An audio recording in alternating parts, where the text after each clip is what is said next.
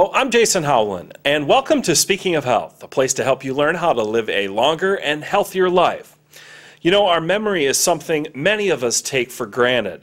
But what if progressively, over time, your memories faded and eventually were gone?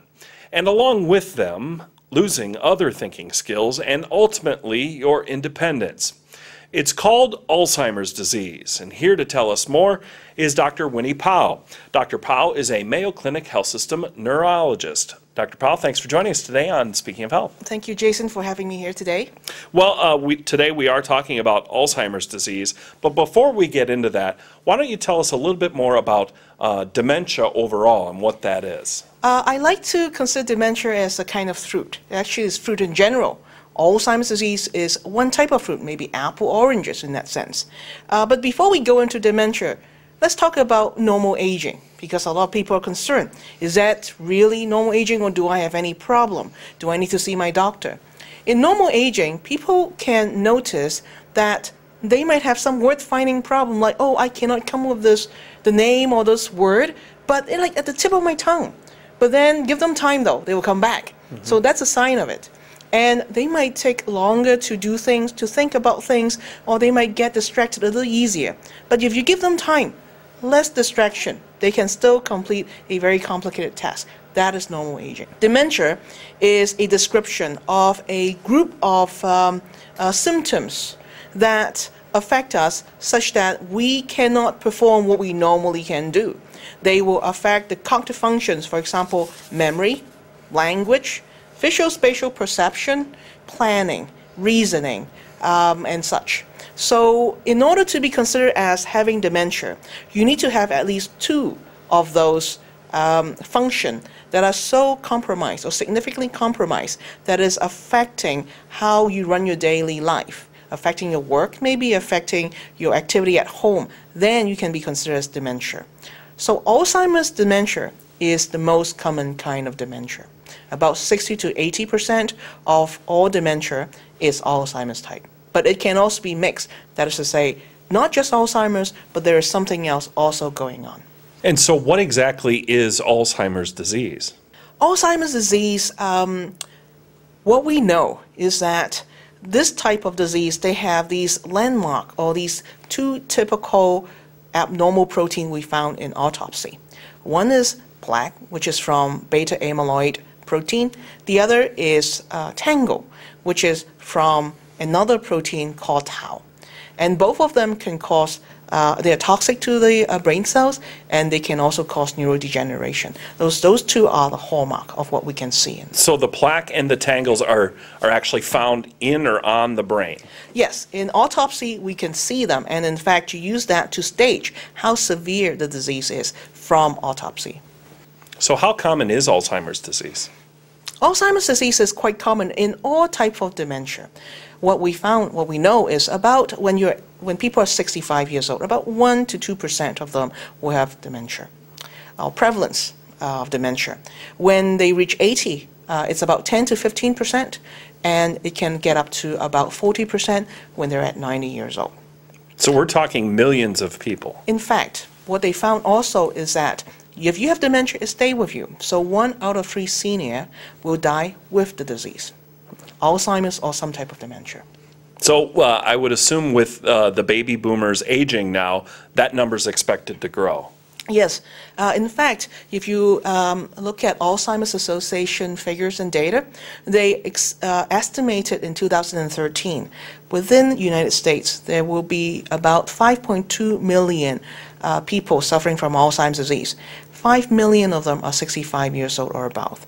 And in 2030, it is going to increase to about 7.1 million or so. And 2050, it is going to be 13.8 million. So you can see how fast it is going to grow. So what are some of the common signs or symptoms of Alzheimer's disease? Alzheimer's disease now that we know is actually a stage of a continuum. You have what we call pre-Alzheimer's stage, which is the mild cognitive impairment, and even further on or earlier, you can have this preclinical stage that you already have the proteins in your brain, okay? The process are going on, but you just don't see any symptoms.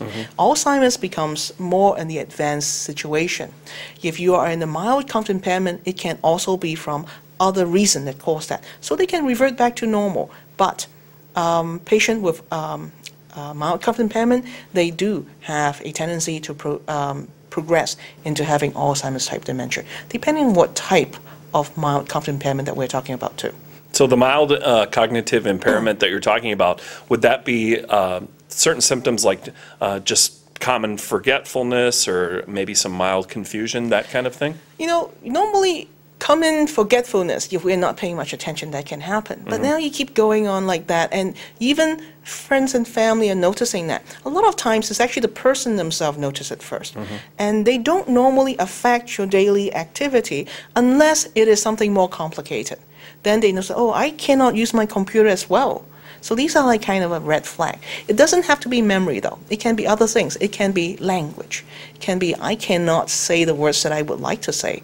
It can be vision, that actually people will go to see the ophthalmologist first before they come to see a neurologist. But the language and the visual part are more on the minority. The majority is memory. But it's not just memory. When you get Alzheimer's disease, they actually affect different kind of cognitive function as well. For example, we mentioned a little earlier about planning, executive function, planning, about reasoning, we talk about language, we talk about visual spatial, so those are very important aspects. Also, they can affect behavior.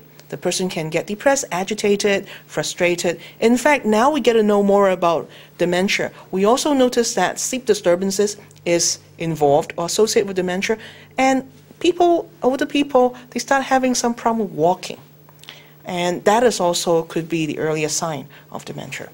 So more advanced stages of Alzheimer's, what are some of the major symptoms of that?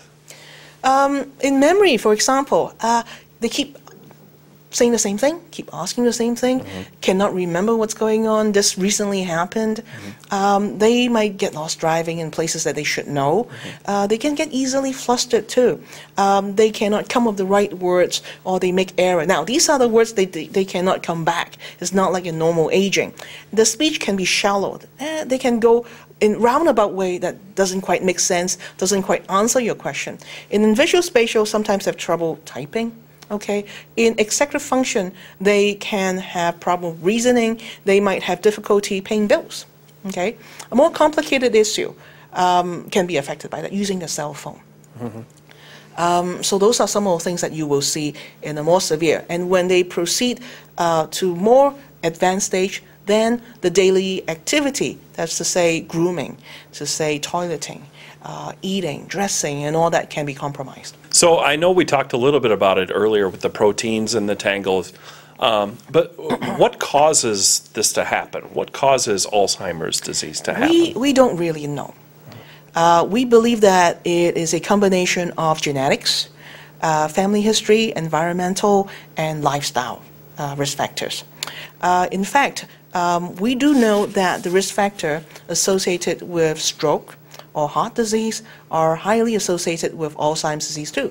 For example, midlife high blood pressure, midlife obesity, diabetes, sleep problem, obstructive sleep apnea, inactivity, lack of cognitive stimulation, kind of more reclusive lifestyle, like no limited social interaction, smoking, excessive drinking, even had trauma, depression. These are all risk factors that can lead to higher chance of developing dementia. And overall, the older you get, the more you're at risk, right? Yes, that's what we believe. And age is actually the most robust, the number one risk factor.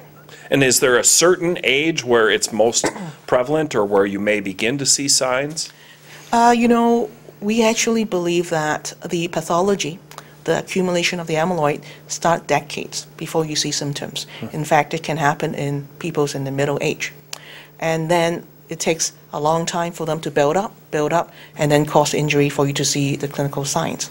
So let's talk about treatment and cure. Is there a cure for Alzheimer's disease? Do you foresee a cure for Alzheimer's disease? And how do you treat patients with the disease? We all hope that there is a cure for Alzheimer's disease. But right now, even though we know more and more about the disease itself, cure is still not quite there. In fact, the last FDA-approved drug was back in 2003, and that's memantine. There has been a lot of clinical trials looking into how to remove A-beta protein, how do we decrease the production of it, but so far they don't pan out. So besides medication, are there other things that you can do to treat Alzheimer's disease? Most certainly. You can do something about it at any stage. We earlier talked a little bit about some of the risk factors, and they can be affected by or improved by lifestyle modification. So exercising more, stimulate your mind, kind of cross-training your mind. Get yourself more involved in activities. Eat a healthy life, a healthy diet. Moderate consumption of alcohol in certain situations. Okay, those are all very helpful. And blood pressure control. If you have sleep apnea, obstructive sleep apnea, get it controlled. Manage that. Sleep disturbances can affect a person's memory too in the long run as well. So you also want to look into that. So those are really a lot of things that you can work on to help yourself to make you healthier, more immune towards these kind of a degenerative process. What about herbal remedies? Some herbal remedies make exaggerated claims that they can prevent Alzheimer's or help treat it, various vitamins and things like that. What's your opinion on those? I'd like to think that if you have to pay a lot of money, you probably need to think again. Unless for the pharmaceutical company, they charge you a lot for the drugs. What we found out is that if you use single nutrient, all the vitamins B, C, E, okay, anti-inflammatory agent, ginkgo biloba, and antioxidant, they really don't work. But is it because we're just looking at one thing rather than looking at a diet? So, you know, it's not only difficult for the patient, so much of the responsibility is put on the shoulders of caregivers of Alzheimer's patients.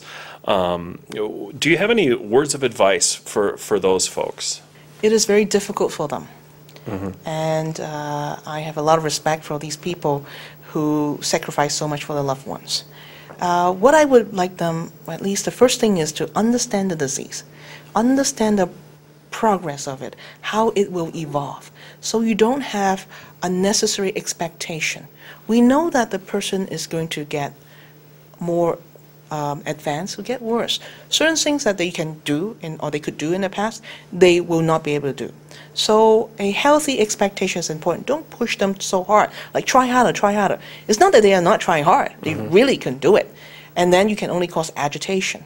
So understanding, don't overtax them, don't fatigue them, know what they really want. When they get more advanced, they cannot communicate with you as well. So sometimes you have to be like a Sherlock Holmes. You just see like, what do they really need? Is it this? Is it that? So you have to guess a little bit. And also, you need to take good care of yourself. Make sure that you have enough rest. You cannot be there for 24/7. You also want to, when they are able to communicate with you, when they're able to put in their preference about advanced directives. What do they want to do too? And ultimately, really is to keep them safe, maintain their dignity, make them comfortable, make them happy, and be there for them. And utilize the community resources. Talk to your doctor, talk to a social worker, talk to the support group. There are a lot of support groups out there. Talk to national association, for example, the Alzheimer's Association and such. There are a lot of really resources that one can use and utilize them. So the caregivers shouldn't feel like they should have to take that burden on totally by themselves. Utilize what's out there. Most certainly, because if you get sick, who will suffer? It will be the patient and yourself too. You're not helping the situation, right? And there is a lot of help out there. And also, it's very important to know that you're not alone in this.